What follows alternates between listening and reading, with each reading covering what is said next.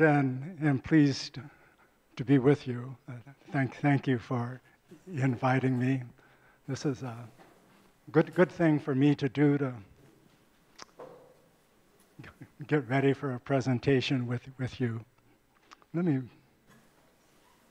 you can read that for a minute here.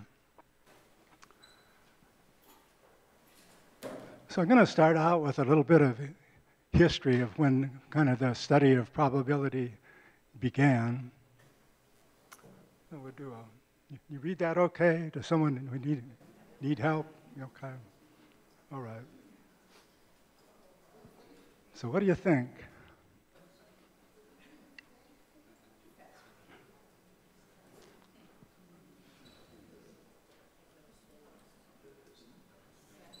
Which of those two do you think is more likely? The second one?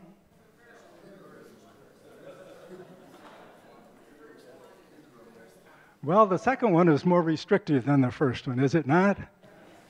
So it's going to be harder to meet the conditions of the second one. Okay. So I think, we're not born with a probability gene. So sometimes things that turn out to be true according to probability theory aren't things that we naturally would have thought. But anyway, we're going to, all right.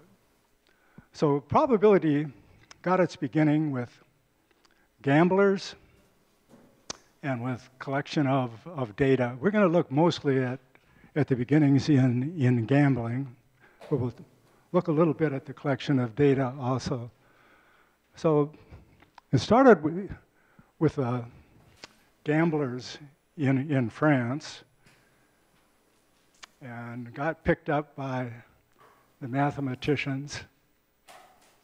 So go back just a little bit before the gamblers in France. And this is a game that was played in Egypt. And what I want to look at, let's see how this works.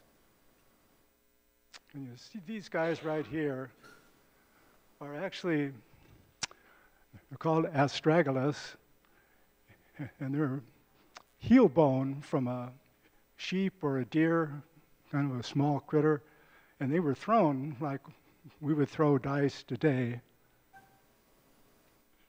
So these are some blown up pictures of them, and I've been told that if you see them in the museum that they're kind of nice, they're smooth from people having handled them. But you can imagine that if you roll this, that the probabilities that you get a particular face varies from face to face, and what happens with my bones are not the same as what happens with your bones. So it took the evolution of these to dice, and the first dice were very rough, but then as the dice got more uniform, then it's going to become possible to make some sort of generalizations about them. So supposedly the theory of probability got started when De Maire, who some people say was a gambler, some say he just heard this from other gamblers, but he visited Pascal and told him about two problems that puzzled the gamblers. And Pascal is the same guy that wrote Pensies.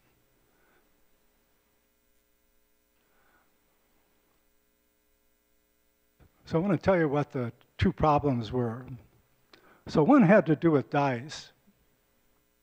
And the gamblers noticed that one of the things that they did was to roll a single die 4 times and wonder what the chance is of getting an ace. And an ace is a 1 coming up. So I want to know if I roll the dice 4 times, what's the chance I get a 1? And opposed to that was what happens if I roll 2 dice and look for the sum, not the sum, but look for when the dice come up both 1s, right? And they roll it 24 times. Okay, so this is a diagram of 2 dice, just so we can keep track, a red one and a green one. So the top row shows what happens when the red die is a 1, and then all the possibilities for a green die, and so on. So there's 6 rows. Each row has 6 possibilities in it. So when I roll 2 dice, there are 36 different things that can happen. And only one of those 36 in the upper left-hand corner is that double ace. Right? So 1 out of 36 possibilities gives me the double ace. Right? So here's the question that the gamblers wondered about. They said, okay, if I roll a single die 4 times, and I look at, well, an ace can come up 1/6 of the time, 1 out of the 6 possibilities. 1/6 of 4 is 2/3. Right? If I look at the other problem of rolling a pair of dice 24 times, right, the chances of getting a double ace are just 1 out of 36. If I go 1/3 out of 36 of 24, that's also 2/3. However, they noticed that the first event of rolling a single die 4 times, that you get one ace a little more than half the time. But in the second event of if I roll 2 dice 24 times, the double ace comes up a little less than half the time. So why is that? That's one of the questions that Demerit told Pascal. Okay, the other one was this, called the problem of points. And it's 2 people are playing, probably not Chris and Sandy. That doesn't sound like a very good Frenchman, but anyway, they were Chris and Sandy. And the way they play this game is they have rounds that you play, and on each round, one of the players wins. And we're going to assume that the players have equal ability or whatever, so it's equally likely that one wins as the other. So they agree to play this. You play this game until one of the players has won 6 rounds. And it happens in this particular one we're looking at as the game's interrupted when Chris has won 4 rounds and Sandy 3. And so they're betting, so there's some money out there in the middle. And the question is, how do we divide up the money then? Okay, so one's a little bit ahead. What do I do? Okay, well, Pascal knew that there's this guy named Fermat. And Fermat's pretty amazing. He's a lawyer, basically, but he does mathematics on the side, and is probably the best mathematician of his age. And so they have a correspondence in letters that go back and forth. And I want to do an aside for a minute, because Fermat's name, one of the things Fermat did was he did some of the beginning work for calculus, which was finished off by Newton and Leibniz, so he doesn't get his name attached to it. But his name lived on because of a particular problem. So we're taking a detour here, all right? So here's the Pythagorean theorem. So I've got a right triangle up there, A, B, and C, C on the hypotenuse. So the Pythagorean theorem says that the square of the hypotenuse is equal to the sum of the squares of the 2 sides. And what's interesting is that you can solve that for any triangle, but sometimes there are whole numbers that work out. And they're called the Pythagorean triples. So they're written over the side. So like 3, 4, and 5 is probably the simplest Pythagorean triple. So if I square 3, I get 9. Square 4, I get 16. 9 plus 16 is 25, which is 5 squared.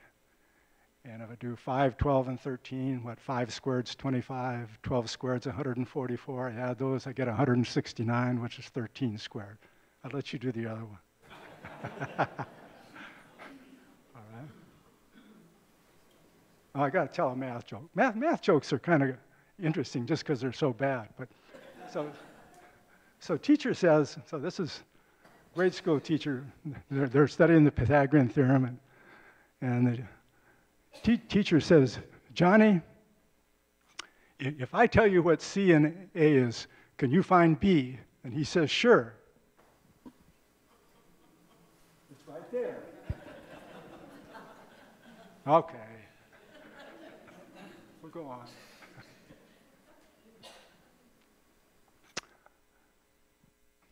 So Fermat was reading a book by a Greek mathematician, Diophantus, who was interested in number theory. And he wrote this in the margin. He says, if an integer n is greater than 2, then a to the n plus b to the n equals c to the n has no solutions in whole numbers. He says, I have a truly marvelous proof of this proposition, which this margin is too narrow to contain. So see, if that n up there is a 2, then we have the Pythagorean theorem. We have a squared plus b squared equals c squared. And there are whole number solutions like 3, 4, and 5, 5, 12, and 15. So if you put a 3 in there, say a cubed plus b cubed equals c cubed, can't find any whole numbers, he said, and so on. Well, so this became known as Fermat's last theorem. And mathematicians struggled for years and years with this because they were so intrigued by it. I mean, it's very simple to state, and nobody could solve it. It wasn't in vain because a lot of interesting mathematics got created in the struggle to find it. And then recently, the English mathematician John Wiles did a proof. And there's a wonderful NOVA program about this. And he just, when he tries to tell about doing it, he just breaks down and cries. He had wanted to do this since he was a kid. And, and to have done this, in spite of all the great mathematicians that had tried. Anyway, he got a couple of good prizes for his efforts. Okay, so look at I'm going to look at the two problems that de Maire gave to Pascal and Fermat worked on. So the first one is, what's the chance of at least one ace in 4 rolls of a die? Well, so it says at least one ace, so I could get 1 ace or 2 aces or 3 aces or maybe even all 4 of them aces. So it's a little easier in this case to count what you don't want than what you do want. So if I do that, I say, okay, well, on the first roll, okay, what's the chance I don't get an ace? Well, 5/6 of the time I don't get an ace. Second roll of 5/6, third roll of 5/6, fourth roll of 5/6. I multiply those together, and that gives me the chance I don't get any aces. So I subtract that from 1, and that tells me what's the chance that I do get an ace, at least one. So that's 0.5177 if you work it out. Okay, so I'm going to do a similar thing for what happens when I roll 2 dice 24 times. So here, what happens is that then, if I'm not going to get 2 aces, there are 35 other things that can happen. So if I roll, I say, what's my chance I don't get a double ace? It's 35 out of 36. And I'm going to do that 24 times. So I'm going to multiply 35 over 36 times itself 24 times. And that tells me the chance I don't get any double aces. And I subtract that from 1. And that tells me the chance that I get at least 1 double ace. And that's 0.4914. So here, so the chance of the first event's a little over 50%, and the other one's a little under 50%. So kind of the amazing thing is how those French gamblers knew that from all the times they had played. You know, they didn't know how to calculate it. Okay. So I want to look at the analysis of points. So the problem was they play until somebody's won 6 rounds. And Chris has already won 4 and Sandy 3. Well, the insight that Pascal and Fermat had says, let's look at this as though they played 4 more rounds. And the reason 4 more rounds is, let's see, if Chris has won 4 rounds, I want to think of what's the most rounds that could happen until somebody wins. So Chris just needs to win 2 more rounds. So if he wins 1 more, then he's got 5. And if Sandy wins 2 more, then he or she has 5. Right? So 3 games is going to possibly give a tie, and then by then in the 4th game, someone will have to win. Okay? So it takes at most 4 more rounds before somebody's going to have 6 wins. So they said, okay, let's consider 4 more rounds. So in those 4 rounds, I have lots of different things that can happen. So I just wrote down a couple of them. Chris wins the first game, then Sandy, then Chris, then Sandy. Or Sandy, Sandy, Chris, then Sandy. Right? So I want to count how many combinations are there, and how many of those combinations does Chris win at least 2 rounds, which would make him the winner. Okay.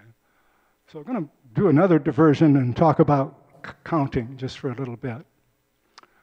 All right. So I want to talk about particular counting as if I have a collection, just said the alphabet, for instance. I've got 26 different objects, and I want to choose 4 of them out. Okay. And that without replacement means that if I pick a letter out and choose it, then I can't choose it again. So it's not like license plates where I can, have 2 A's and a C in my license plate. So there are 2 different things I want to count. First one is called a permutation, which is if the order makes a difference in what I get. So in a permutation, if I had the letters FRXV, and in another instance I had RFVX, those are 2 different permutations, although they have the same letters, because the letters appear in different orders. So if I want to count those, I come down and I think, okay, I'm going to pick a letter out. I have 26 different choices for that first letter.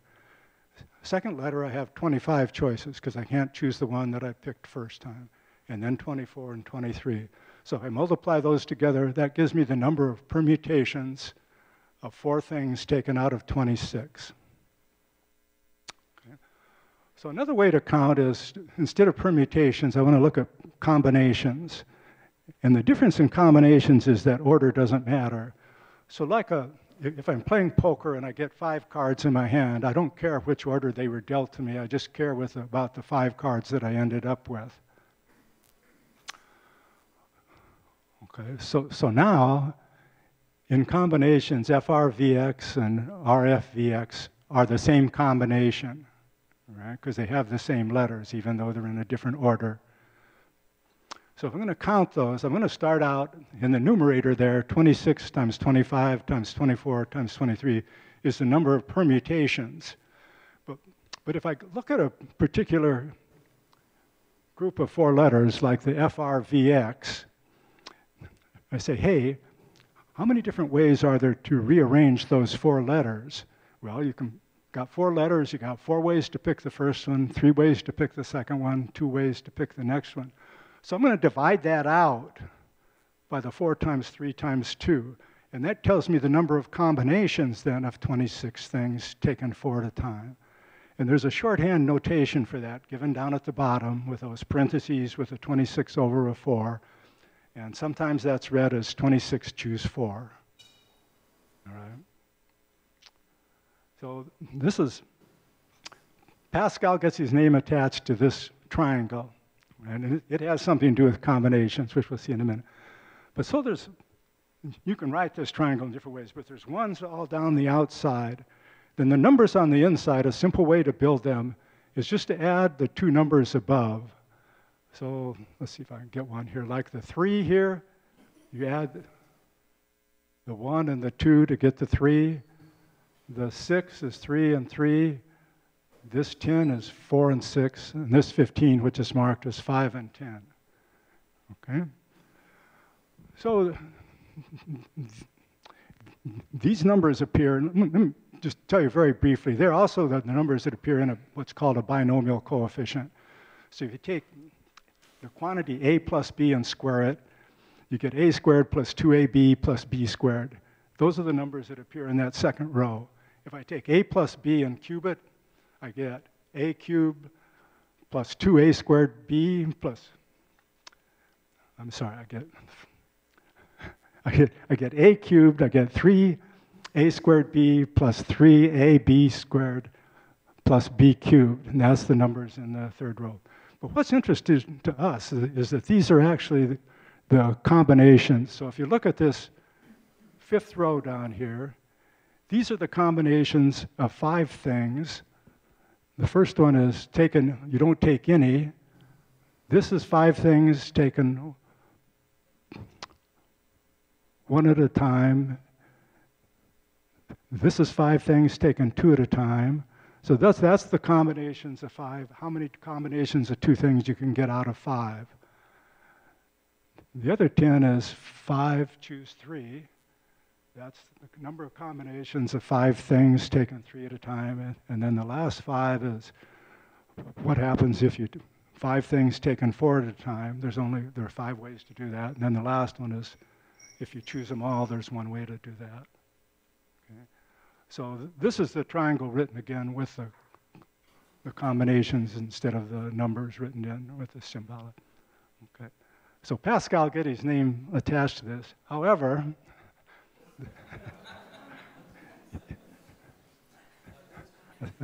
Chinese beat him to it by quite a bit.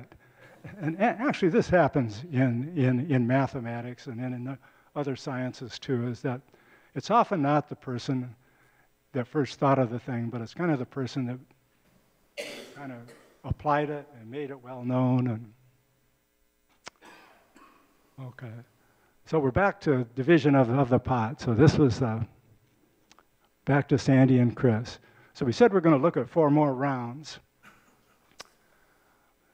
So how many more combinations are there? Well, there's up there that 2 times 2 times 2 is the first 2 represents how many choices are there, who wins the first round? Well, either Sandy or Chris. Same second round, so on. So there's 16 different possibilities we could write down. What we're wondering, Chris has already won 4 rounds. We want to know what's the chance that he wins at least 2 more. Okay? So that 4 choose 2 says that he wins 2 of the rounds out of the 4. Then the 4 choose 3, he uses 3, and the 4 choose 4, he wins 4. And those add up to 11 out of the 16 possibilities. So Chris takes 11/16 of the pot, and the rest 5/16 of the pot Sandy takes. And that was the solution that Fermat and Pascal did. All right, so I'm going to switch just a minute to collection of data. The 2 instances I have happened in England, and this bills of mortality, the king asked all the parishes in London to keep track of christenings and deaths and marriages. So this appeal, then they put it together in this bill of mortality, which shows on the right. I'll show you a little bit more of that in the next slide. But there was a guy this John Grant, that got really intrigued by the bills of mortality. He was not a mathematician. He was, I think, sold hats. But he was, one of the things he was interested in is what the population of London was going to do over the next few years. And so he looked at women, and I don't remember the ages he used that he thought were of age to have babies, and assumed that they'd have a baby every 2 years, and used that to predict what the population of London would grow. This is that bottom part of it, of the bill of mortality, and they're a little hard to read in this because it's not a great copy, but there's, I don't know. See if we can read one here together. Here's colic and wind, 134. Here's flocks and small, 655. And this was in 1665. It was a plague year. There were like 68,000 plague. And he's got them. So Edmund Halley, this is the same astronomer Halley, this Halley's comet is named for, picked up on what Grant had done and actually calculated these life tables, which are very much like what the insurance company use now. So for a person of a given age, how likely it is they're going to live so many years beyond that time. At about the same time, Edward Lloyd founded a coffee house in London that a lot of the ship people came to, and he kept very detailed records of the ships and who was captain, where they were sailing to, what they carried, if they had any difficulties along the way. And so there was a lot of risk in shipments and some lost. And so some brokers started to write up contracts that were like risk policies. And some of the other people in the coffee house would act as those that were willing to assume some of the risk. So the broker would have a contract, and these people would sign underneath, assuming so much of the risk, and they became known as underwriters then. Okay. And a little later, after they'd done this for a while, they together formed the Society of Lloyds, which became Lloyds of London. Okay, so what is probability? We've been talking about it. There are at least 3 different ways to look at it. So when we say, what do we mean by a 40% chance of an event to occur? I think probably the one we'll talk about most is frequencies. So we talk about flipping a coin, for instance. If I flip a coin a lot of times, I expect that a head will come up about half of those times and a tail half of those times. So I repeat that same thing over and over again. Another one is degrees of belief.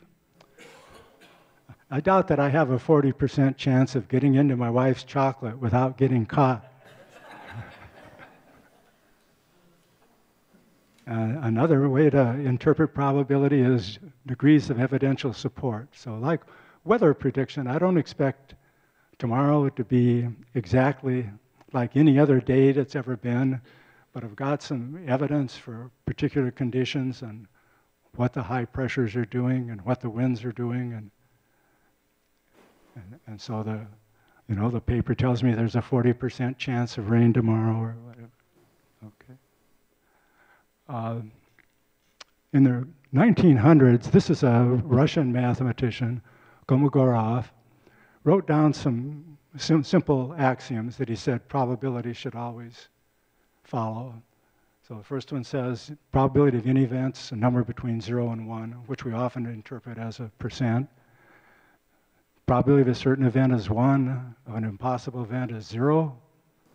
And then he had one kind of little more than that. The probability of event A or event B is the probability of event A plus the probability of event B if they're incompatible events. Okay. So some particular cases of that, if I say, if I roll a pair of dice and I say, what's the probability of the sum of 7 or 11, I can't get both of those. So I can add the probability of getting a 7 to the probability of getting an 11 to know the probability that I get either one. But what I can't do is if I say what's the probability that an adult is tall or has blue eyes, I can't add the 2 probabilities because there's an overlap between being tall and having blue eyes. Okay. So Laplace was a scientist, mathematician, did amazing things in both physics and mathematics. Oh, he wrote this. He says, it's remarkable that a science which began with the consideration of games of chance should have become the most important object of human knowledge. Well, he didn't worry about the people in humanities. So we're going to look at 3 things in gambling where probability plays an important role. So this is for poker, 5-card stud to straight poker. So these are some of the possible hands. So straight means the cards are in sequence. Flush means they're all of the same suit. And so the highest ranked one is royal flush, which is actually just a special case of a straight flush, which means the cards are in sequence and of the same suit, right? Then they go on down from there, right? 4 of a kind. Full house means 3 of a kind and a pair. Flush means all of the same suit, but could be different orders. So look at one is this is. So the number of possible hands is I got 52 cards. Choose 5.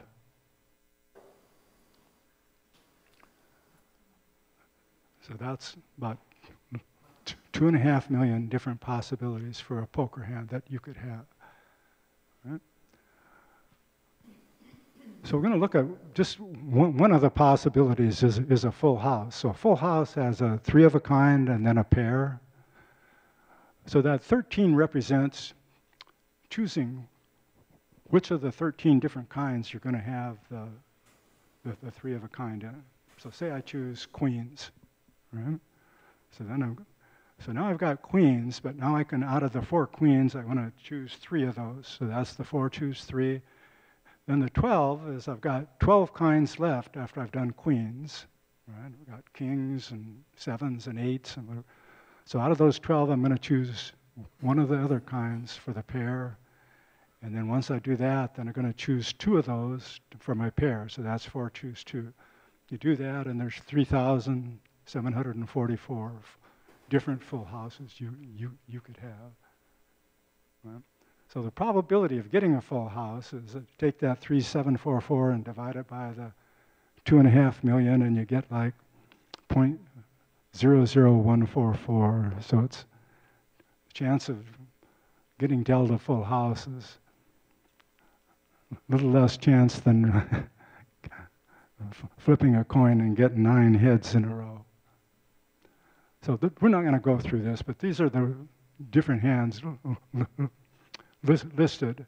And then you can either think of them as listed by how many different possibilities there are, or by the chance you'd get them. So most of them have very small chance till you get down to like one pair. Kind of interesting, if you add all those percents up on the right, they're just a little bit under 50%. So on to roulette. So here's the roulette wheel. So there are 36 numbers that are colored red and black. Some of those are odd and some are even, and they're mixed in, odd and even are mixed in the red and the black. And then there's 2 other slots, the 2 green ones with a 0 and a 00. Okay. I've been told that in Monte Carlo, there's only a 0, not a 00. I wrote a sabbatical proposal once to go check that out, but it didn't get approved. Okay. So anyway, you know, they put the ball in, it spins, and it ends up on one of those slots. So you can do lots of different bets. This is part of the table. So I can bet on red or bet on black. I can bet on odd or even. I can bet on groups of numbers. I can put a chips and kind of in the middle and bet on 4 different numbers. Okay. So I'm going to take a short diversion again here. All right. So this is Jacob, sometimes called James Bernoulli. He was part of a family at the time of brothers and cousins and nephews, and that were just amazing. I mean, so several of them were outstanding mathematicians and scientists. So he did many wonderful things, but he thought this one was pretty special. It was what he called his golden theorem. And so he tells, this is therefore the problem that I now want to publish here, having considered it closely for a period of 20 years, and it is a problem of which the novelty as well as the high utility gather with its grave difficulty exceed in weight and value all the remaining chapters of my doctrine.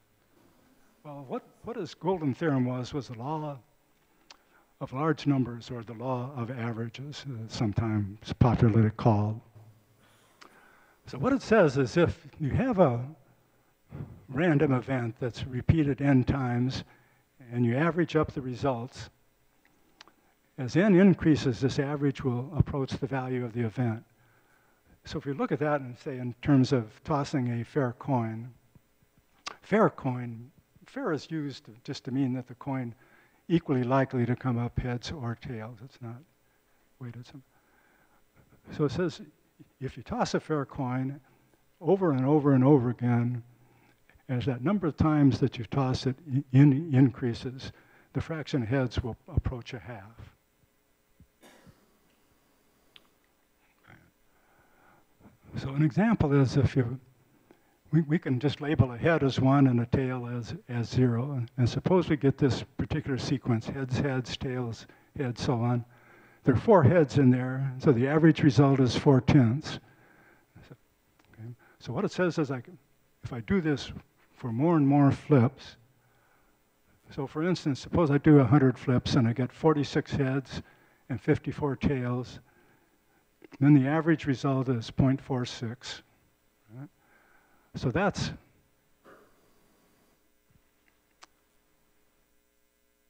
off from 5/10 by 4 heads, right? If there were 4 more heads, then I'd have 50-50. In 10,000 flips, say we do that, and it turns out maybe we get 4,950 heads and 5,050 tails.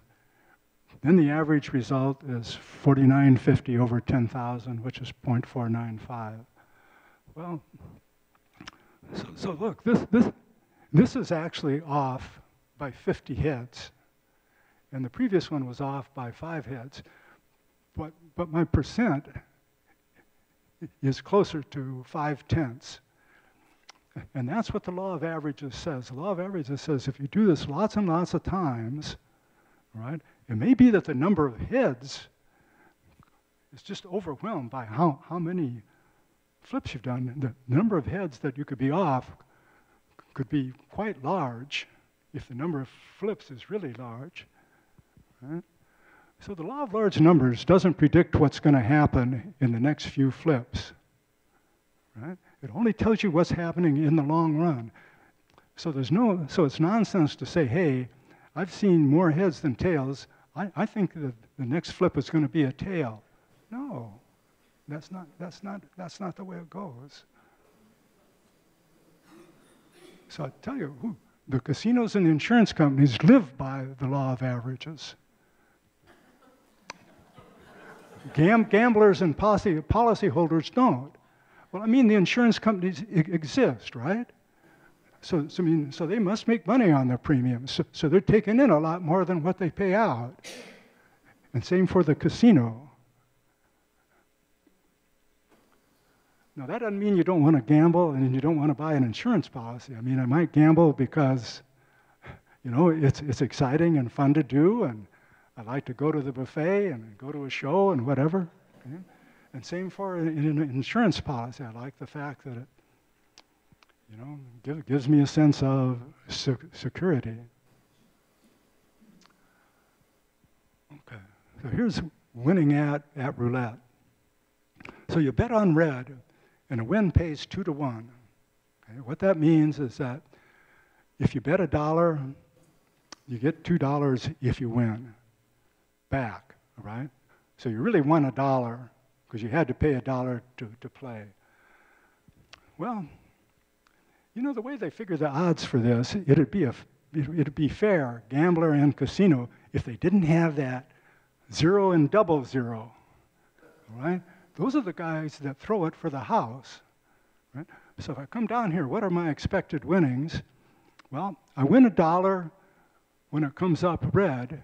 There are 18 red numbers out of 38, because there's 36 red and black numbers plus the 2 green ones. So 18 38ths of the time I win $1, and then 20 38ths of the time I lose my $1. Okay? So the net is 5 cents every time I bet $1. Now that's not going to happen to me every time I bet $1, right? I mean, sometimes I'm going to win. But what happens to the house? With the law of averages, they're making 5 cents every time. They're making 5% in the long run. Right? Same thing happens with whatever you bet. You can bet on a cluster of 4 numbers. It pays 9-to-1. So if you hit, you win $8. If you lose your $1, it turns out to lose 5 cents again.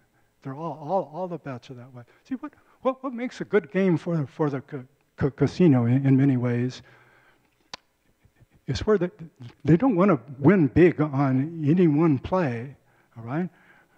They want you to be enticed enough, you know, that you have a decent chance of winning, but not in the long run. So you might go over and win for a day, win for 2 days, but probably not for your lifetime. I want to look at one more at Oregon Megabucks.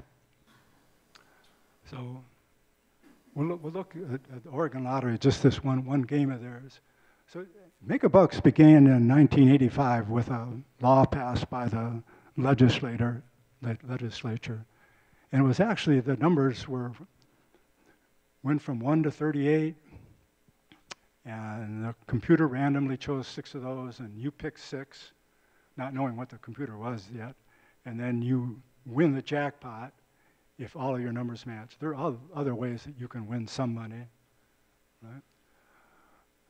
So what's happened is Megabucks has evolved now to, instead of 2 drawings a week, I think it used to be Wednesday and Saturday, now they're Monday, Wednesday, and Saturday, and it's evolved to have, instead of 38 numbers, 48. That's happened slowly. They've moved the numbers up. And I did a little bit of work for them early on, because what they're interested in is, see, if you change from 38 to 48, the 48 is going to give more combinations, and it's going to be harder to win an individual with an individual ticket. So the way Megabucks works is that if nobody wins, then the jackpot gets increased by a minimum amount. I think it starts at 1 million and goes up 250,000 at least.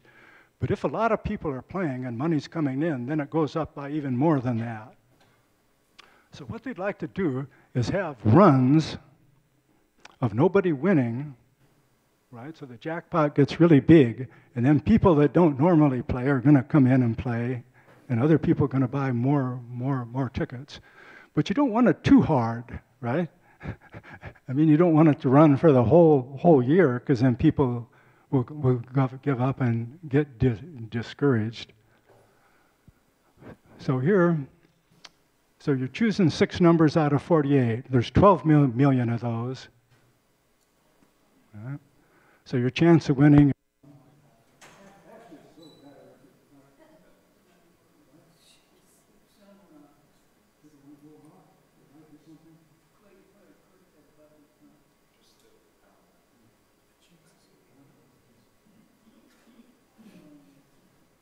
I think we got another one. How does this sound?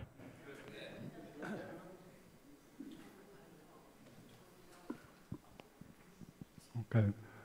So your chance of winning is actually, when you buy a dollar ticket, pay $1, you get 2 tickets, so you get 2 chances. But this chance of winning, 1 out of 12 million, is kind of like getting 23 heads in a row. So, all right. This is just an aside, because sometimes probability is stated in terms of odds. So if you have odds like 6 to 4 in favor of Fran, you take the 6 and put it over the total, and that gives you the probability. So these are some current probability applications, and we'll talk about a couple of these. This, down about the 4th one down, the actuarial science. So actuaries are the folks that figure out what the premium should be and how the structure of the premiums go. And they know a lot of probability. And the American Association of Actuaries has exams, and you can get to certain levels like an associate or fellow. And you take, like, I think 5 exams to get to an associate and 10 to get to be a fellow. And one test is just pure probability. That's what the test is on, probability. And the other tests that are more advanced have probability, but used as an application in the insurance business. So the actuary is mostly in places like Hartford, Connecticut, and Chicago, Los Angeles. And folks that try to work their way through this have study groups. And Dee's dad was a fellow, and he always told me that was every bit as hard, if not harder, than getting a PhD in mathematics. Anyway.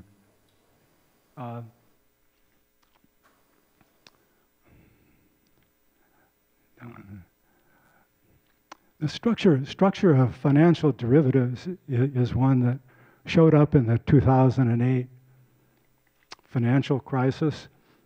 So that these derivatives are very complex, and they are based on futures and options, if you know about that, but they're futures and options are contracts where you're going to do something down the road and you pay for these. And anyway, they used intricate probability calculations to structure these things. In decryption of coded messages, that's kind of interesting. There's this. So Alan Turing was a mathematician. There was a movie about him recently called The Imitation Game. I don't know if any of you saw that, but he worked at Bletchley Park in London during the Second World War when they were trying to decode the German Enigma code. And they used letter frequencies.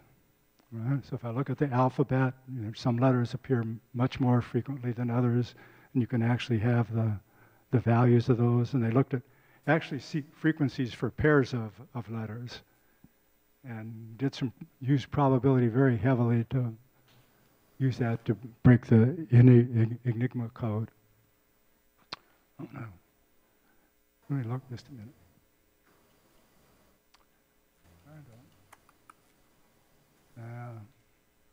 I want to get along in here, and just before I break, do one thing here.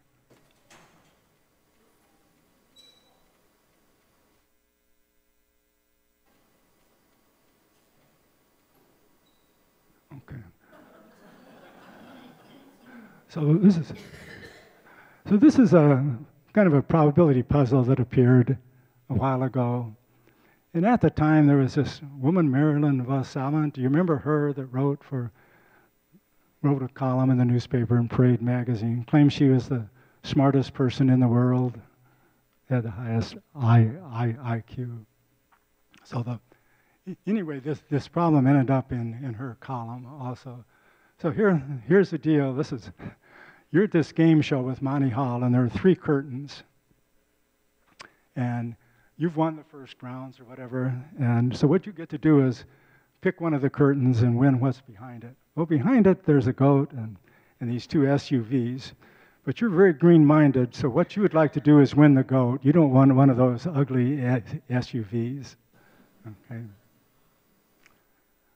So let's go back. Right. So what you're going to do is walk up to one of the curtains and say, I'd like this one. Right? And you're going to lift the curtain, and then you get what's behind it. And just as you're about to lift your curtain, Monty Hall walks over, and he lifts up one of the other curtains and shows you an SUV. Right? Now remember, you want the goat. So the question is, and he says, you may switch if you would like to. Okay? So do you want to switch or not? You want to stay where you are? Okay. So let's stop here and have questions, and we'll come back and we'll get this started when we return after a break.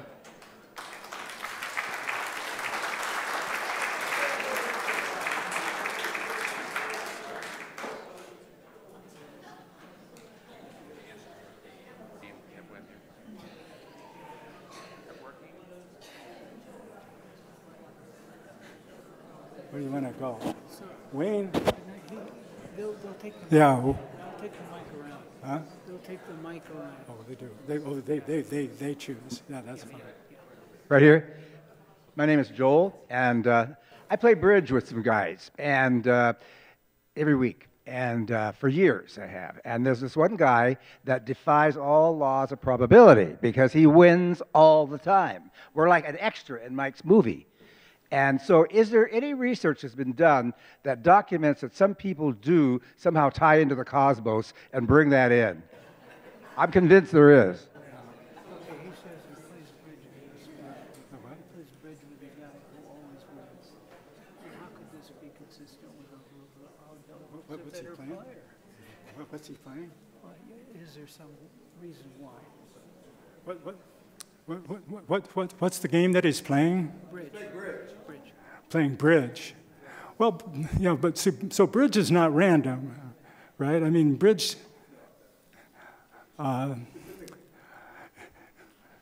know, it's not like when if I'm playing 5-card poker, then, you know, I guess I can bluff and so on. But if I were just what I'm looking at is just dealing the cards and no intelligence on your part having anything to do with how those poker hands are rated. But bridge, I mean, there's a lot of intelligence that comes into play in the bidding and the play of the cards.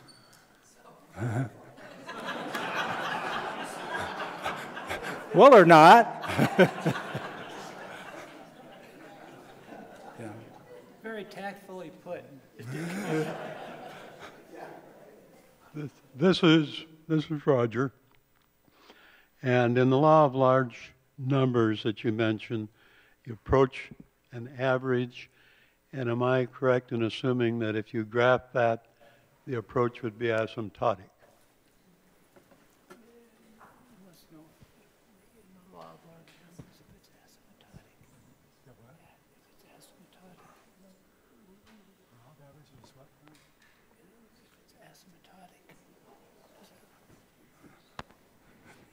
Yeah, that's kind of what it means for them to say that as you do it longer and longer, then it's asymptotic to the value. So like if I flip a coin, you know, many, many times, but it's the average that's asymptotic to a half, not the number of heads is not asymptotic to the value. Yeah. So you could choose. You could choose a value, say, that I'd like to be within so much of a half, and most of the time, eventually, you'd get within your margin of error then.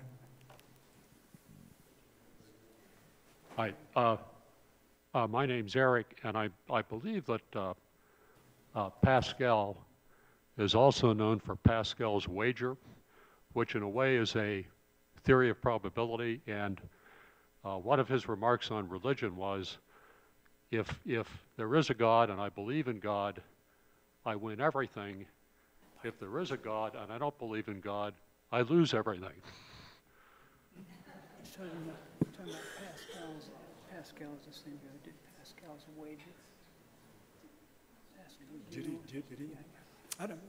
I don't know, but I don't think that he did. And it was interesting, too. I don't know a lot about him, but he did this correspondence with Fermat for like over a year. And then shortly after that, he essentially kind of pulled himself back from society and tried to figure out for himself about religion and what life was all about. And that's when he wrote Pensies. And so he didn't have much interaction with the other world at all. Hi, my name's Becky, and I recently read a book called The Black Swan, which attacks probability theory among other ways that we make decisions about predicting catastrophic events. So I wonder if you'd comment on that, on how probability theory is or is not able to predict catastrophic events. She wants to know if probability theory helps us predict catastrophic events. Does probability theory help us predict catastrophic events? Help with what?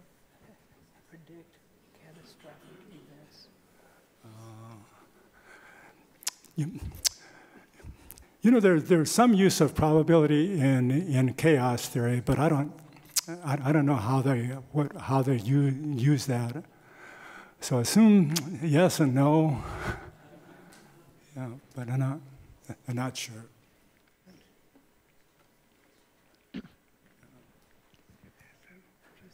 Jeanette, do you use this when you gamble, or is this an advantage? Yeah, you don't gamble. Is it? I'm too cheap. you know, the only thing I know that, you know, for a while, and I don't know whether they changed the rules, but in blackjack, the probability is for the house if you did a fresh deck every time. And so people tried to devise schemes where they counted cards so they knew what was left in the deck, which might change the odds to be for the player instead of for the house.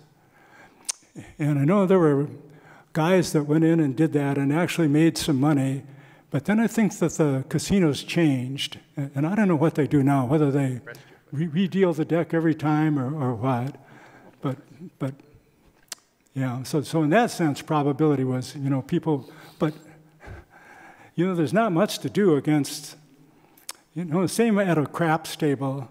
I mean, the probability of winning a craps is just a little bit below 50%. But, you know, it's that little bit above 50% that the casino has that they don't care if you win once in a while.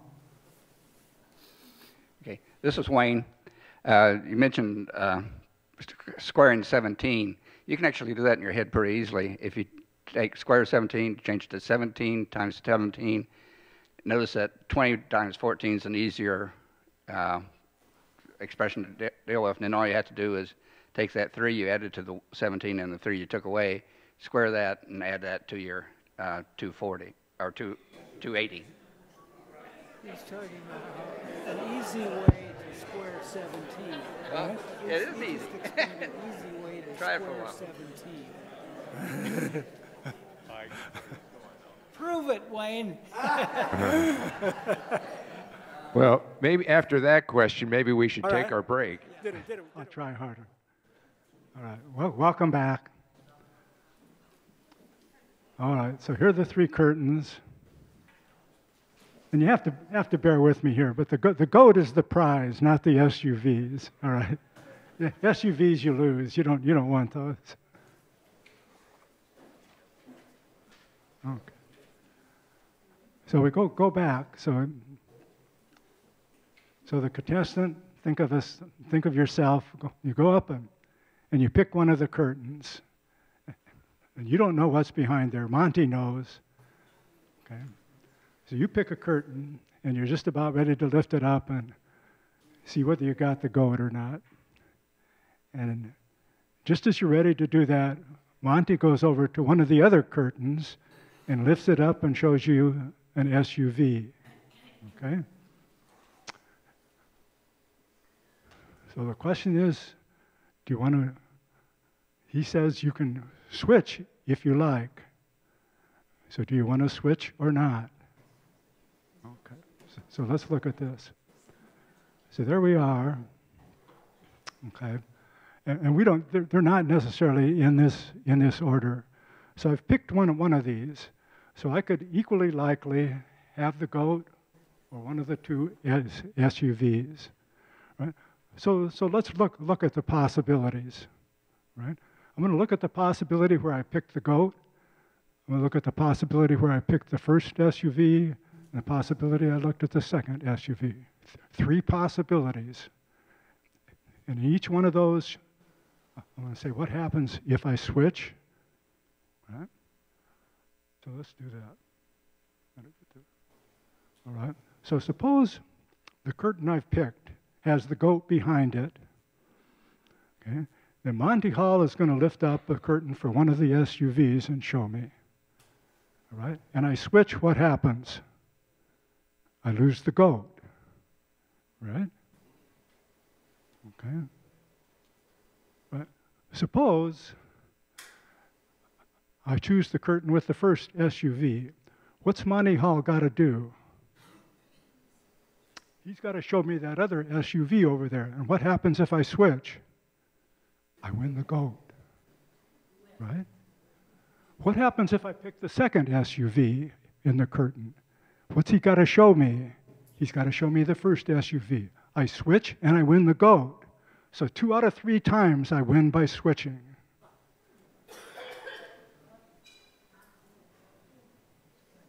You want to do that again?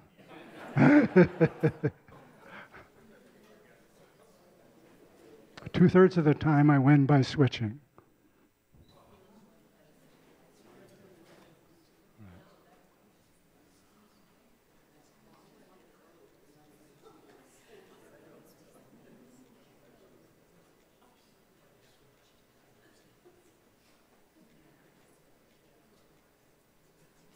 Okay, so we're back to, so we did some kind of early probability things and some poker, roulette and mega bucks. I want to look at a couple of these. So sitting down here is a friend, Frances Chappell, was a professor of chemistry at Willamette, and she right away recognized quantum mechanics. And that's all built on probability distributions of where the electrons are. So lots of probability in that. Okay, I'm going to look at statistical sampling. So this is the Florence Nightingale that you all know. There's the true foundation of theology is to ascertain the character of God. It's by the aid of statistics that law in the social sphere can be ascertained and codified, and certain aspects of the character of God thereby revealed. The study of statistics is thus a religious service. She was a very good statistician, by the way, besides being a wonderful nurse in the Crimean War. So this is Sir Francis Galton. So one of the big results we looked at before break was the law of averages. This is another important result in probability theory. It's called the central limit theorem. And it wasn't called the central limit theorem in the beginning, but this is Francis Galton commenting on it. It says, I know of scarcely anything so apt to impress the imagination as the wonderful form of cosmic order expressed by the law of frequency of error. That's the central limit theorem. The law would have been personified by the Greeks and deified if they had known of it. It reigns with serenity and in complete self-effacement amidst the wildest confusion. The huger the mob and the greater the apparent anarchy, the more perfect is its sway. It is the supreme law of unreason. Whenever a large sample of chaotic elements are taken in hand and marshaled in the order of their magnitude, an unsuspected and most beautiful form of regularity proves to have been latent all along. So one of the first people to recognize a form of the central limit theorem was this Frenchman, Abraham de Morat.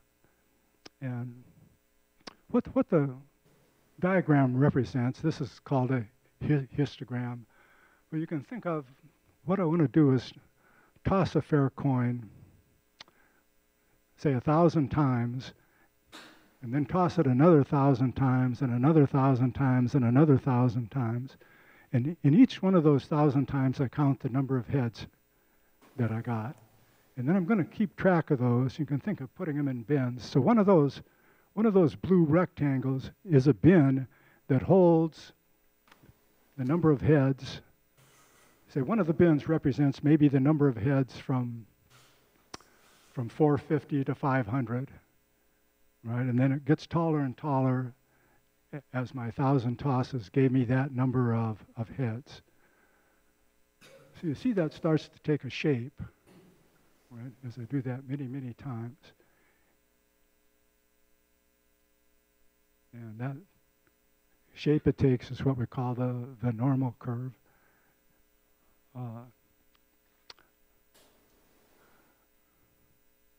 So De Montfort's result was for random events like flipping a coin. Laplace, who we met earlier, that said great things about probability, proved a more general result. Then what I have here are just some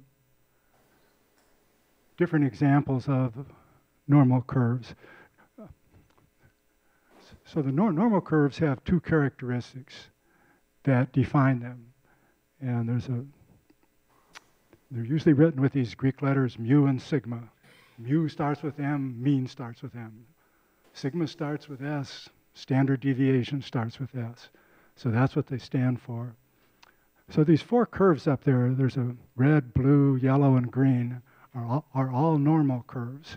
And what they differ in is in their means and standard deviations. So the green curve, so the mean is where they peak. Standard deviation tells how much they're spread out from that peak.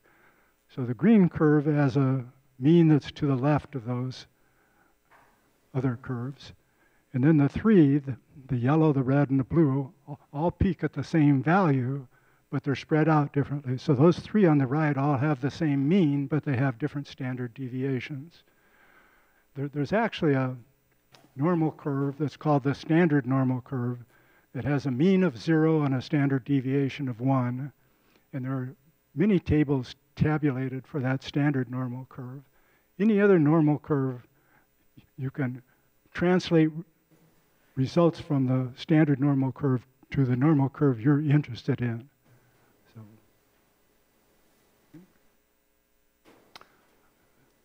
So Gauss also gets his name attached to the normal curve, and he's the one that did. Gauss is pretty amazing. He was a scientist, mathematician, considered by most to be one of the three greatest mathematicians who ever lived, along with Archimedes and Newton. So, not Gauss, but it's an astronomer observed Ceres with 3 different measurements back in 1801, and he wasn't sure what, he named it Ceres, but he didn't know if this was a planet or not. And then Ceres went behind the sun. So, and it wasn't going to come out for a year. And they wanted to calculate its orbit to see if it really was a planet or not. And so one of the things that some of these folks that worked in probability were interested in were measurements errors. So when somebody makes a measurement or an observation, errors can come in through what the person does, through the instrument itself, to the environment. So if I go out and measure something really carefully, I'm not going to get the same value time after time after time. So Gauss worked on taking these 3 measurements and trying to analyze what the possible errors in measuring them might have been. And it turns out that he proves a very general result about the normal curve and how it can be used to figure out how the errors behave for all sorts of different measurements. So he gets his name attached to the normal curve. Sometimes the normal curve is called a bell curve because it's kind of bell-shaped, also called a Gaussian. Okay. So this is to enlighten you. This is the formula for the normal curve. So it's kind of a complicated guy. So if you're into graphing and you graph this thing on the right, you'd get a normal curve with mean mu and standard deviation sigma. Okay, so what the central limit theorem says, it's been generalized and generalized up, so it's a pretty broad statement about what happens. So it says the distribution of a sum or an average of many random quantities closely follows a normal curve. Well, the way that plays out in practice is if you have some characteristic that you're interested in, say height of people, that seems to be made up, what determines someone's height is not a single gene, right, Grant? Right. That there are several different characteristics of your body plus your environment, right, that determine your height. So height, if I measure heights of a population, they'll tend to follow a normal curve, right? So the normal curve just appears over and over again. It's not the only distribution in probability, but okay. So this is a standard normal curve. So it's centered at 0. And then the 1, 2, 3 and the minus 1, 2, 3 are standard deviations. So 1 is 1 standard deviation to the right, 2 is 2 standard deviations to the right.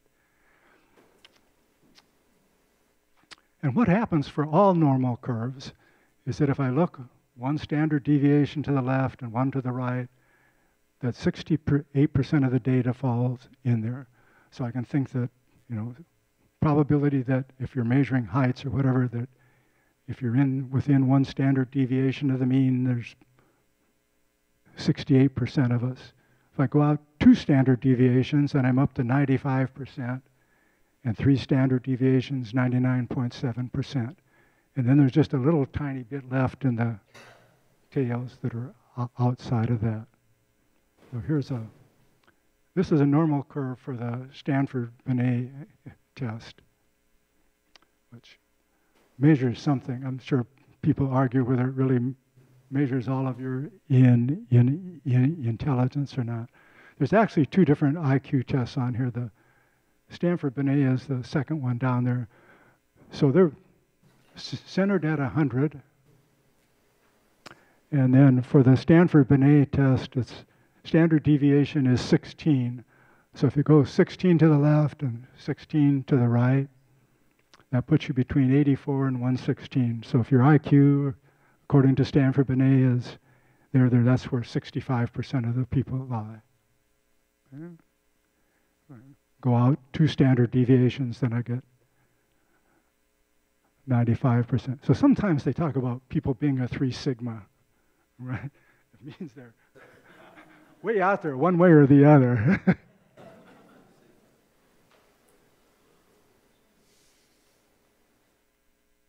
All right.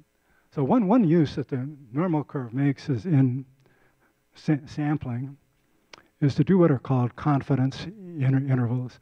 So I'd like to go out and do a survey. Say I'm interested in maybe the heights of college women. And so I'm going to go out and do a random sample and measure those women in my sample.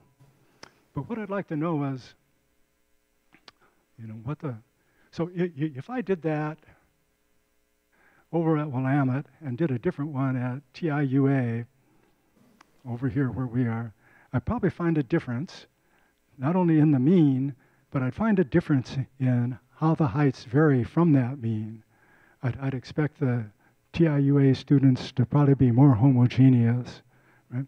So I want to know, when I do my test, I'm going to say, you know, it's 65 inches or 66 inches, whatever, but I'd like to say plus or minus, right? And that's what confidence intervals are.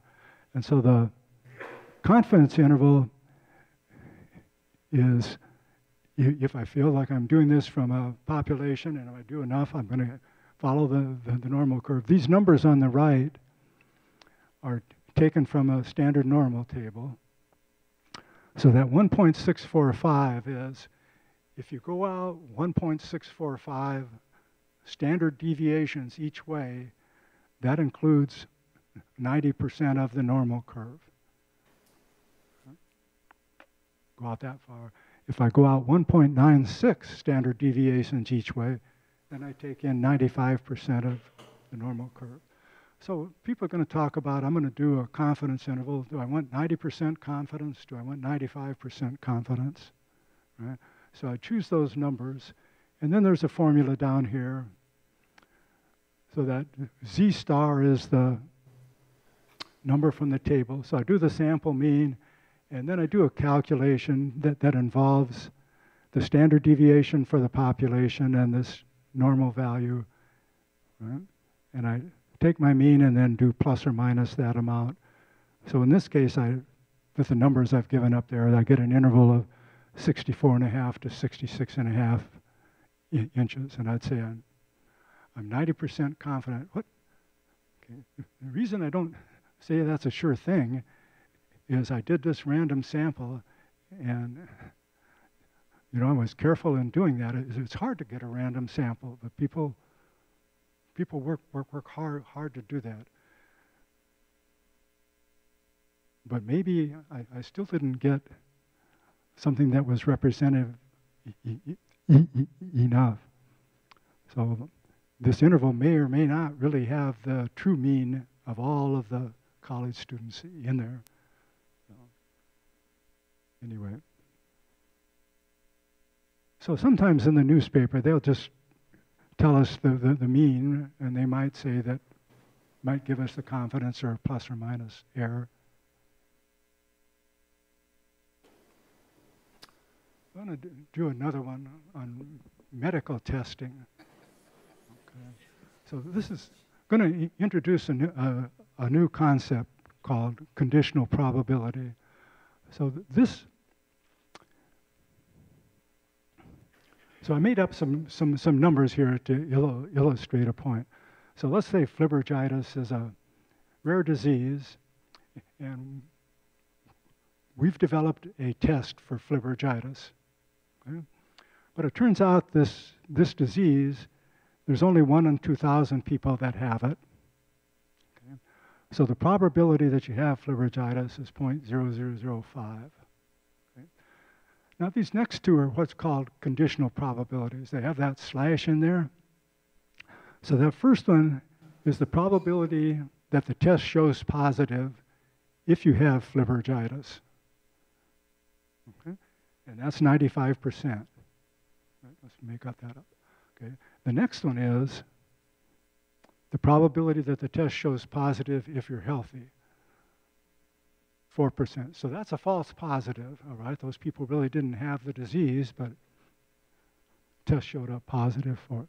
So the question is, suppose I go in, I'm sick, and they give me this test for flibbergitis, right? So I want to know, I don't want to know the probabilities, those probabilities up above. I want to know what's the probability that if the test showed up positive, that I've got the disease. Right? So we're going to look at a way to turn these numbers around to get at that bottom one. So first of all, I want to look at conditional probability a bit. So I've got a population, that's the big ring around, say a bunch of people in there. And I've got two different groups. I've got that red group and the black group on the inside, and they overlap some in that shaded area. Okay. So the inner black is A and the inner red is Z. So I want to know the probability that if Z is true, that A will be true. Okay. So to say that Z is true means that we're really inside the red circle. Okay? I've cut the population down. I say, hey, I know Z is true, so I'm inside the red circle. I want to know what's the probability that you're also inside the black circle. So I want to know what's the probability of that hatched area. Okay? So that's the numerator, the probability of A and Z. Okay? Now, why is the denominator in there? The denominator's in there to kind of normalize this, to make that conditional probability a true probability. So that if I look at the probability of Z given Z, I get a 1. So I've shrunk down from the big loop to the smaller black loop, right? By dividing out the to the smaller red group by dividing out the probability of Z. Okay, so this is how you calculate conditional probability. Now, okay, so that's the same formula up at the top, right? Now don't glaze over too much on me. So kind of third thing we're going to talk about, so we talked about the law of averages and the central limit theorem. This is called Bayes' formula. And what Bayes' formula allows you to do is to turn that conditional probability around. So what I want to do is, suppose I know the probability of A given Z, how do I calculate the probability of Z given A? Okay. So if I write down here, the probability of Z given A, I'm just going to take this formula up above and flip the A's and Z's around. So I get this guy. Probability of Z given A is probability of Z and A over probability of A. But, so the denominators are different, but even though those numerators say A and Z is the same thing as Z and A. So those numerators are really the same thing. So what I can do is take this numerator here, knowing it's the same as that one, solve this equation for that, and so for probability of A and Z, I plug in probability of A given Z times probability of Z, and I get this down here. So that says the probability of Z given A can be computed from the probability of A given Z times probability of Z over probability of A. And this is Bayes' formula. It's very simple, but it's powerful. And it's so amazing. I talked a little about Turing and breaking the German Enigma code. One of his big insights was to use Bayes' formula. And it was so important in that it wasn't until just maybe 15 years ago that they let out that that's what they did during the Second World War. Yeah. So anyway, we're going on. All right. So this is Bayes' formula up at the top, and I'm going to do this for Flibbergitis with the numbers we had, and you plug them into that, and you get 1.2%. So that says the probability that you're sick, given the test is positive, is 1.2%. Well, so what happened is that this is a rare disease, and in order to detect that, you need a really, really good test. Right? If I go back, go way back, see there was these two probabilities down at the bottom of when does the test show positive. I got to get those numbers. I got to get that 0.95 up, and I got to get that 0.04 down to have a good test. Otherwise, the test is not going to help me. Anyway. Okay.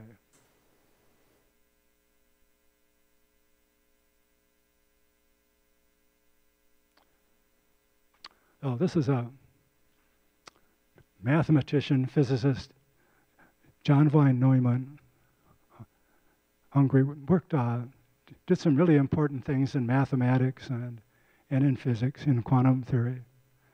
And in 1944, he had actually worked on this before. He wrote a book with Oscar Morgenstern called Theory of Games and Economic Behavior.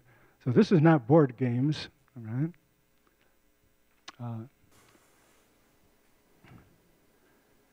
He was one of a group of Hungarian scientists that worked in the United States, along with Edward Teller and Leo Szilard, and there were more. There's a joke goes that one time when the National Academy of Science met back in Washington, D.C., they said, well, should we do our meeting in English or our native language, Hungarian?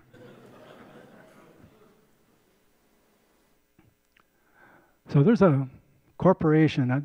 Have you heard of the RAND Corporation down in Santa Monica? It's a nonprofit, but it has a lot of government funding, and it's kind of it's a think tank. And this is their statement about some of the things they do. So they've worked a lot with the military on war games and on strategies. If the U.S. Navy is meeting the Chinese Navy in the China Sea. I'm going to do one example of game theory. This is from a book written by a guy who worked at RAND. So this happens on a Mississippi River boat, right? So Steve is the guy sitting there quietly, and a stranger walks up flipping a coin and says, we're too lazy to flip coins, so we're just going to call out heads or tails.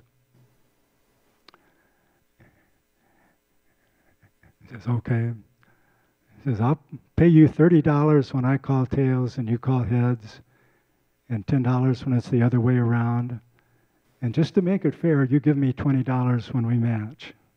Okay? So here's what's called the payoff matrix. So these sometimes are called games of strategy. And you can have some in which people cooperate. I know there's another movie a few years ago called A Brilliant Mind about John Nash that won a Nobel Prize in economics for his work in game theory. Okay. So this is a game of conflict. Okay, so you assume that these are two rational people that have different interests. They each want to win.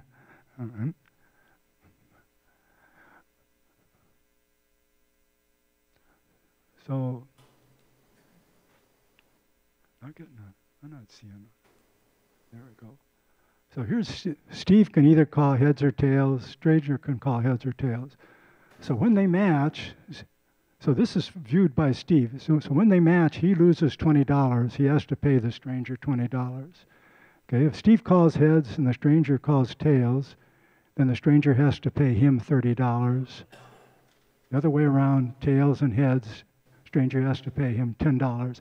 This is called a zero-sum game because the total of the wins and losses, counting the losses as negative, adds up to 0. So you could have a non-zero-sum game if what they had to do is pay the riverboat $5 every time they played. Okay?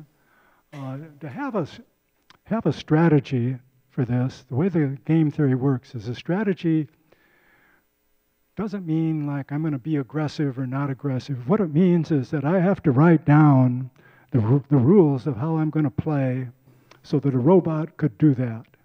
So I have to write down rules that are contingent on whatever the other person does. Here's how I'm going to react. Okay. So the stranger does an analysis, and he says, I'm going to do a mixed strategy of calling H 5 out of 8 times. Okay. So how does Steve do against this strategy? Well, when Steve calls heads, remember the stranger's calling, he's calling heads 5/8 of the times and tails 3/8 of the times. So we're in this row here, Steve calling heads. So he loses $20 5/8 of the times and wins $30 3/8 of the time. So he loses $1.25 long run. What if he calls tails? Then he wins $10 5/8 of the time, and he loses $20 3/8 of the time, so he loses $1.25 in the long run. So there's nothing he can do, right? He can do a mix. Steve can mix his heads and tails how he likes. He's going to end up losing $1.25 in the long run every time they play. So there's an algorithm for calculating why the stranger chose his 5/8 3/8, and it's a pretty simple calculation. But anyway, it is using probability. So this is Turing that I talked about. Kind of sad story about what happened to him. But anyway, he was brilliant. That's just a cottage where he worked at Bletchley Park, breaking the German Enigma code. Oh, this goes with my caskets.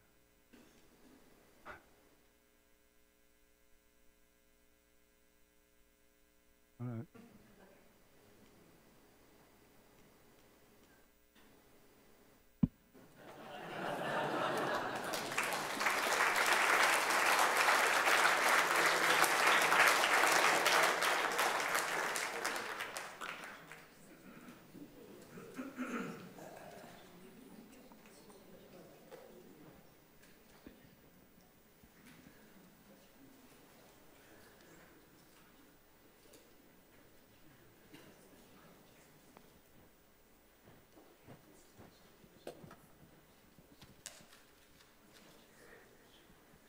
This is Jeanette. My question is there a way for us to use that, or is that only for, people who focus on predictions and studying this in insignificant ways? I mean, well, that's probably clear enough. She's wondering if there's a way that everyday people can use this. People who are not in the business community. She wants to know the way that people can use this. Tough question. I think the way you use it is to be aware, right? That like we talked about, if you're going to gamble, be aware that in the long run you're going to use and do it for reasons other than wanting to win. right? And the law of averages says you shouldn't think because you've lost 5 times in a row that I'm going to win the next time. And I suppose it helps you interpret what it means when you get the weather forecast. What do they mean by there's going to be a certain percent that it's going to rain, and understand that's not a guaranteed thing. Do you want to add something? Well, you might be using it even though you're not using it. In other words, if it has to do with medical tests and so forth, you may be a beneficiary even though you, Jeanette, haven't done some weird calculations and had to worry about numerators and denominators. Jinx over here. About 15 or 17 years ago, someone within PERS discovered that no one had updated the actuarial tables for those of us who are retiring, and there was a kind of collective gasp of, uh-oh, and they decided to do it all in one fell swoop, which didn't help those of us who were thinking of retiring. How often do these actuarial tables get straightened out or adapted, and what's a fair way to deal that? By the way, I tried to retire then. It made me mad. She's talking about the PERS tables not getting updated, and therefore, you know, they were promising people more than they should have because they were living longer. How often do they get updated? Do they get updated very often? For what tables are you talking about? Actuarial. Oh yeah. So for insurance premiums, oh yeah, they have the folks working on those all the time. I mean, do they change for? Well, they change depending on, certainly on even on your own records, right? That if you have accidents, then your car insurance is going to go up. But the tables that they work from, those are not done locally. Those are all done at the, you know, the places where the actuaries work. I don't think Salem has an actuary. I don't know that. But they sit in places like I said, like Chicago and Los Angeles, Hartford, Connecticut. But you know. So they help structure the policies, and I know that like Dee and I have long-term care, and we bought it a few years ago when the long-term care insurance policies were kind of a reasonable price, and I think they were a new instrument for the insurance companies, and what they found out is that they're spending out a lot more money than what the premiums are going in, and they're kicking the premiums up. Now they have to go through the state. You know, they have to get approval, but then what they do is show the state is, hey, here's what our costs are and here's what our premiums are. We're not making money on these. But those, I mean, they keep really close track of what's going on. Oh, Paul up here, over here. In doing a lot of, I took a lot of science courses, and people are doing experiments and gathering data all the time. And usually at the end of, where there's any conclusions about something happening, they use a certain kind of statistical analysis to evaluate the data. But what happens in many cases when people will go back and look at what statistical analysis they used, it was incorrect and it swayed the data. So can you talk a little bit about statistical analysis, the proper statistical analysis in evaluating data? So he's saying that there are different statistical methods that get used to evaluate data, and sometimes we use the wrong method. And so what do we do about that?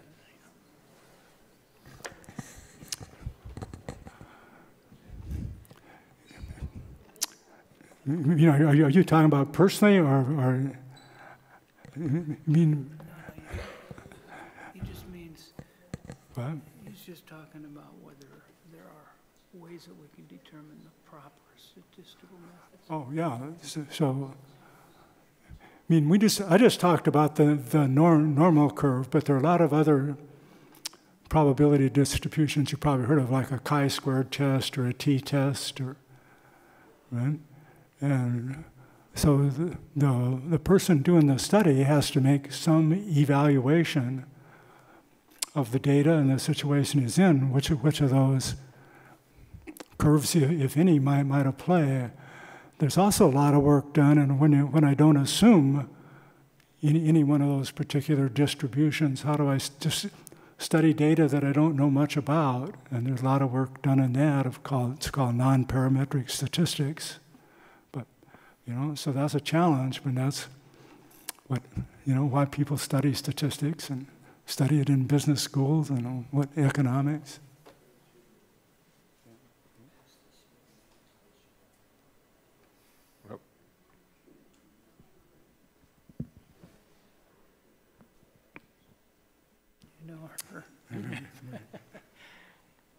Hello, Richard. Thank you so much for giving us this lecture.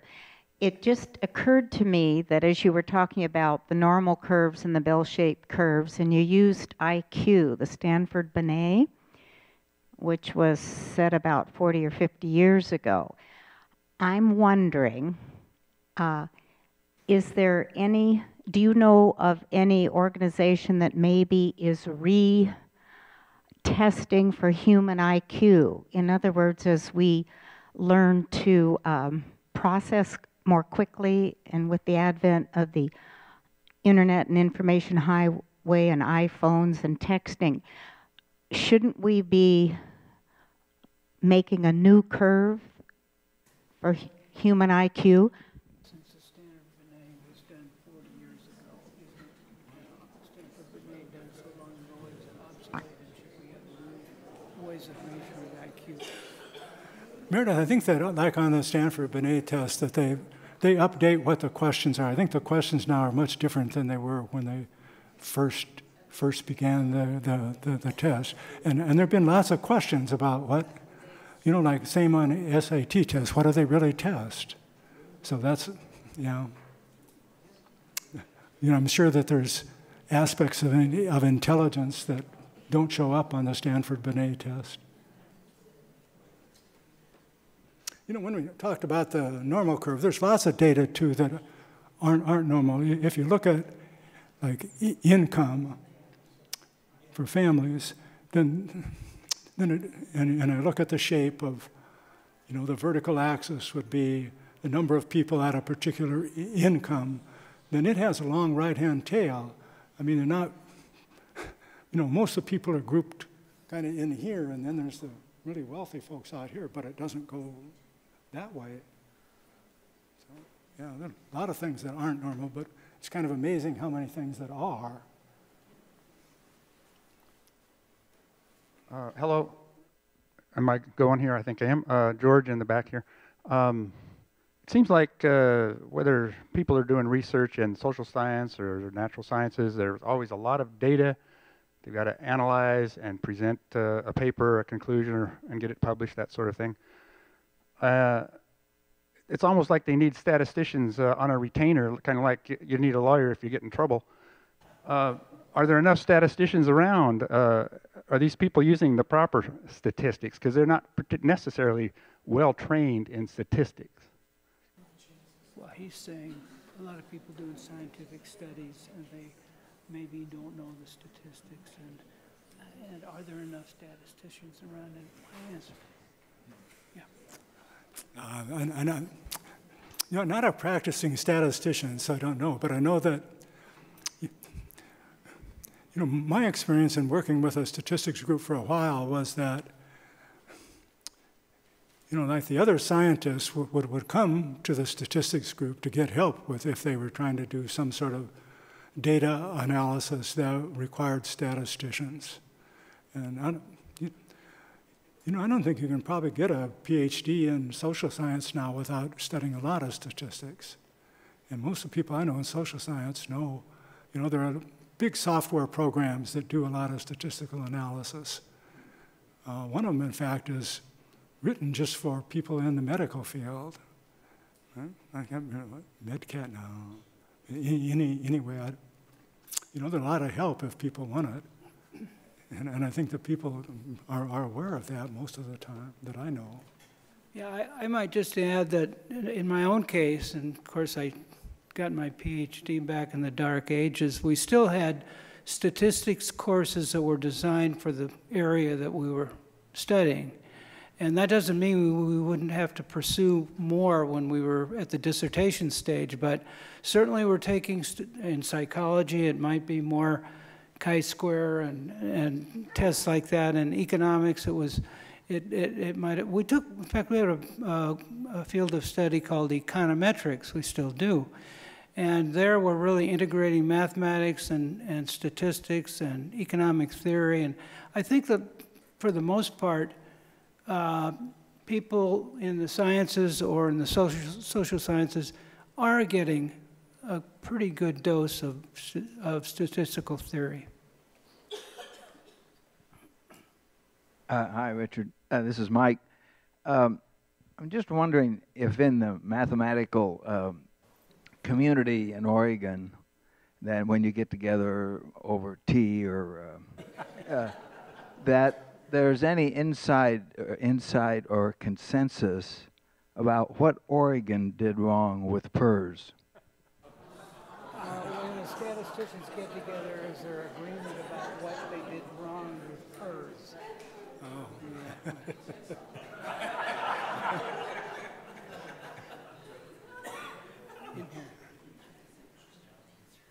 You want to answer? No.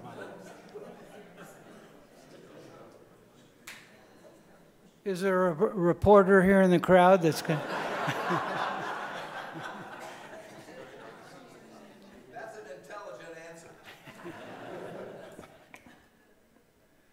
On some of these calculations on actuarial, I think they forgot to include average life expectancy and what would happen to your payments if you lived longer than you were predicted by average.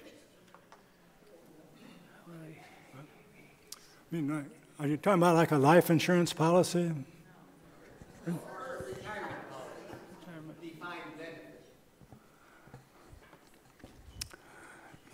Well, if you're on an annuity, the annuities are calculated based on mortality tables. So they assume, on the average, that their payout's going to work out, that there's going to be some people that are die before the annuity finishes and some will live longer.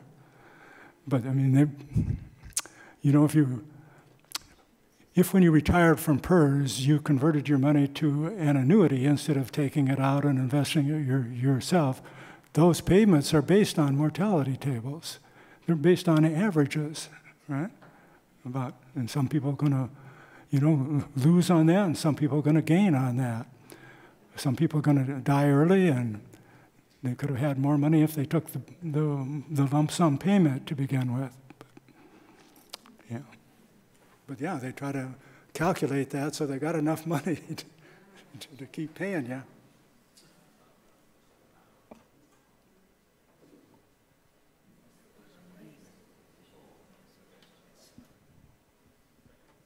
My physician does not like the idea when I bring up Bayer's theorem as far as PSA test. And they keep, every time I have a blood test, I got to tell them not the PSA. Have anybody else found that? Could you say that again, Wayne?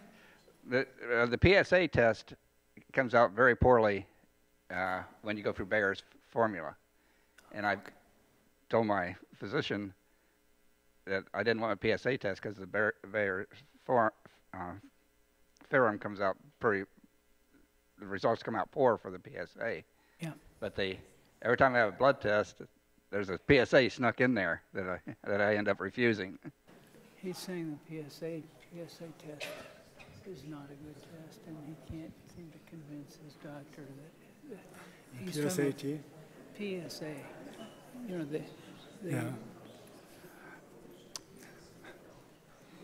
Wayne, I mean, some schools have dropped the SAT exam. Oh, he's talking about the, he's not talking the about PSA. the blood test. Oh, I'm sorry. I misunderstood. My fault. You know about the PS? Oh, yeah. Wayne, I don't know enough about that. I mean, about whether, yeah, I know a lot of people, a lot of doctors don't do PSA tests anymore. I have a friend who's got a son-in-law that's a high-blown doctor, says, males over 65, you got cancer cells in your prostate, and some of those are going to grow and take you over, and some aren't. So.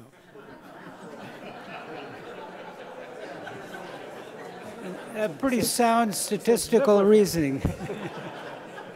Hi, this is George. One of the areas that we're all exposed to statistics is political polls. We see them on television, you know, every evening. 31% feel this way, blah, blah, blah. And we hear it all the time. And we look at those numbers, we say, that can't be true. Well, a lot of it is a function of the population that's sampled and those people that don't respond to the poll. You know, they bias the results. But do you know of any process that anybody goes through, the producers of these shows, to check the statistics or the process used to develop those numbers? I think he's talking about political polls and whether they're really representative, and how we can make them more representative.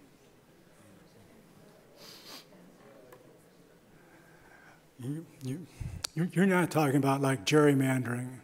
No, I'm talking about the numbers we see on the news every evening about so many people feel this way or so many people feel that way. So many people feel, you know, they're in favor of Kavanaugh or they're against Kavanaugh. Yeah, I don't know. Do you know? Yeah. Well, I know there have been some horrendous mistakes made in the past when we used telephone polls and, of course, not taking into account what kind of people had telephones. This is way back. And so, you know, I think Dick said this earlier, but getting a representative sample is tricky business. And it takes good judgment. And I don't think there's any formula out there to guarantee good judgment. But that's what I'd say about it. But I'm not the speaker, so so you can take that for what it's worth. See, there are all kinds of errors that come in sampling. Probably one of the most common is called the response error, that if you send out forms to household and say, you know, what's your attitude on these particular issues? Well, the people that are going to respond are people that feel strongly one way or the other. And a lot of folks that, don't turn. So you don't get a representative sample that way. So you can ameliorate that some by kind of keeping track and then going out and going door to door and making phone calls. But it's tough to get a random sample. It doesn't happen by chance. Or it does happen by Well, thank you. Well, I do appreciate it. And I want to...